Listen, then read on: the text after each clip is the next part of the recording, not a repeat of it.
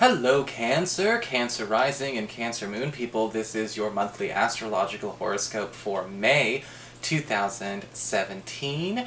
And a quick reminder for all you folks out there, remember that this monthly horoscope is talking about the big, long-standing energies of the month, and they certainly go on for longer than just a day. And if you're interested in more short-term angles, you can always check out the astrology on the weekly horoscopes. The first half of those videos is dedicated exclusively to astrology, so even if astrology is your only squeeze, there is something there for you. And of course, if you ever want to get a session with me, you can always go to my website, integrativemysticism.com. So what is going on with the astrology of May? Well, Cancer May is actually fairly calm, fairly easy month because we don't have a lot of big shifts to cover. In fact, a lot of planets are sort of staying nice and cozy in certain signs and certain energies and areas, making for a month without all of the huge bangs, twists, and turns that we've seen in April and March. In particular, we've got Venus remaining in Aries, direct and out of her shadow period, fresh as a daisy, in your 10th house of career all month. And whenever Venus is in a financial sector, such as house 10 or house 2, but in your case, house 10, we are talking about a theme of easy upgrades, easy money, easy promotions, easy favors, little gifts coming your way, because Venus makes us popular. Venus gives us all kinds of, the good attention that we want to have. If you have any special favors to ask, any, special requests to make, you'd like to appeal or campaign for a way to kind of get yourself bigger and better at the office, this is the time to do it. Special requests as far as trips, as far as holiday time, or maybe even special assignments should go over without much of a fuss and little to no haggling or bargaining to be heard of. In fact, with Venus coming into your 10th house and staying there this whole month, you may be noticing that, again, work and money comes easier to you. And you may not necessarily know what to do with that kind of feeling. Sometimes people just give us more money for doing the same old thing, or even for doing easy jobs. In fact, that is kind of the mainstay theme, and that there could be especially nice for those of you who are looking for new work, because again, you are getting more popular during this time. It's going to be easier for you to stick out where you need to make the good impressions. We've also got Mars staying the entirety of the month in Gemini, in your 12th house of your past, your privacy, and your hidden zone. And it's talking about getting closer to people for what's underneath the surface. Mars is the planet of action, passion, and energy, so when it goes into our 12th house, it tends to quiet down. And all that is passion, all that is, what we're really, jazzed about, or what's really meaningful to us or meaningful to others, is all going to be found underneath the surface. And so there's a big lesson in that this month about making sure that we don't judge everything by external. Nowadays we live in a world that has a bit of a branding problem. Everything's branded by what you wear, how you speak, what you say, what category or label can we place you in, because people are desperate for certainty and they have a tendency to over-categorize and over-label. Be careful, because with Mars in the 12th house, you're going to be noticing you're making a lot more friends from completely different cultures that don't look anything like what you normally hang out with, who you normally spend time with. And you may be finding out that underneath we all have, maybe similar childhoods, similar backgrounds, similar beliefs, similar passions, codes of ethics. It just isn't showing up on the outside in a way that is predictable or categorizable. And that might be something to pay attention to this month, because with Mars in the 12th house, there's a way to kind of build on your social support system if we can get away from the external this month. And with Mars in the 12th, you may be even noticing that people who have even hidden talents or hidden passions for, little indulgences the same that you have, are going to also be hitting you up, possibly even romantically. On the 3rd of the month, we've got Mercury turning direct after his retrograde in April.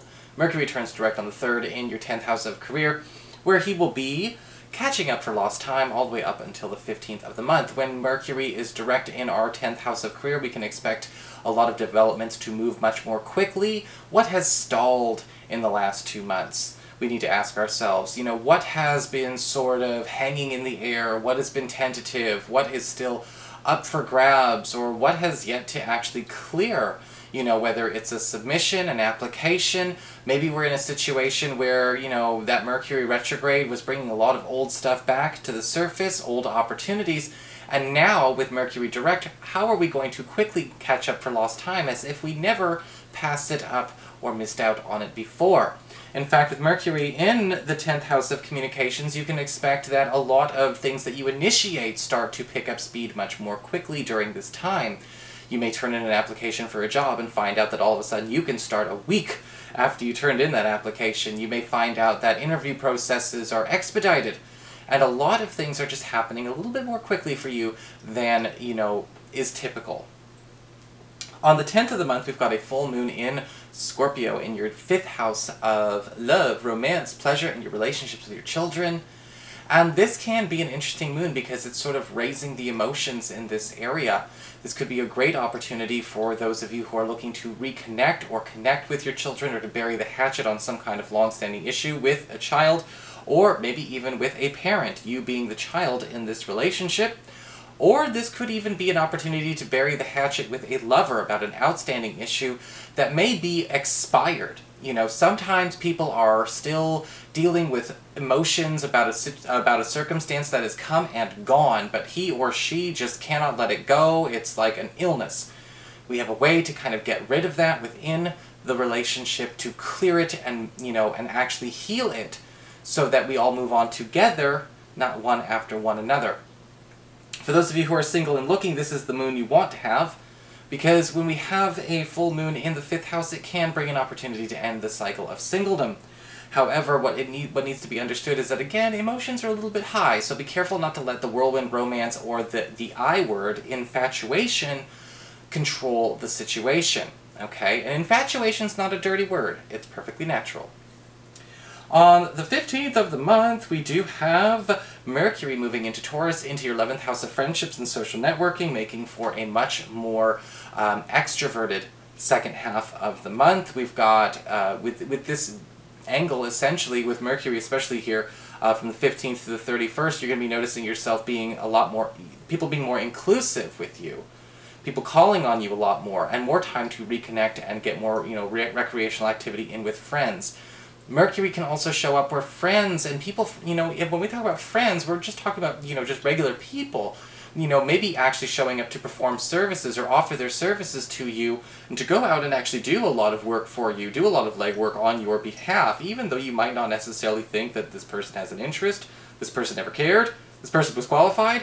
Turns out Mercury actually is speeding up opportunities through these people. You're going to have crowds of assistants coming around you, and it may be wise to know when to enlist the help of another instead of just trying to do something all on our own. Sometimes, you know, if you want a job done right, you leave it up to somebody who wants to do it for you, you know, and not necessarily all up to yourself, because they may be able to get to it faster. On the 20th of the month, we've got the Sun moving into Gemini, into your 12th house, your privacy, your hidden zone, again, the energy of your past. And it's also going to be followed up almost immediately on the 25th with a new moon in this area. And whenever we have the Sun and a new moon in our 12th house, it tends to focus a bit more on the spiritual, on the psychological. Talking about cleansing, talk about healing, talk about raising our energy, raising our focus, and doing some of that deep inner work. But you may not be doing it alone. You may be finding yourself drawn into a spiritual community or to a stronger, deeper spiritual practice than what you have been working on so far. If you are not actively working on the spiritual, then you may actually find some kind of stimulus that comes to you during this time. Sometimes we have to have that freaky wake-up call because of that bump in the night, or maybe, you know, some kind of illuminating or elucidating experience that actually does trigger us into taking things just a bit more seriously than we have. A new moon in the 12th house can also indicate a venue being presented to you in secret, or a secret opportunity that is actually kind of being put forward for you. Now, you're supposed to keep it hush-hush in the beginning, because it's the 12th house. This may be coming through somebody, or perhaps even an agency in your past, or an organization in your past, calling you back for something very, very important. But we may have that opportunity arise at the very end of May, or even the first week of June, but it's still important to know. So that is your horoscope, Cancer. I hope you enjoyed it. If you did, please like, share, and subscribe. You know I appreciate it. And of course, if you ever want to get a session, you can always follow the links below, or go to integrativemysticism.com.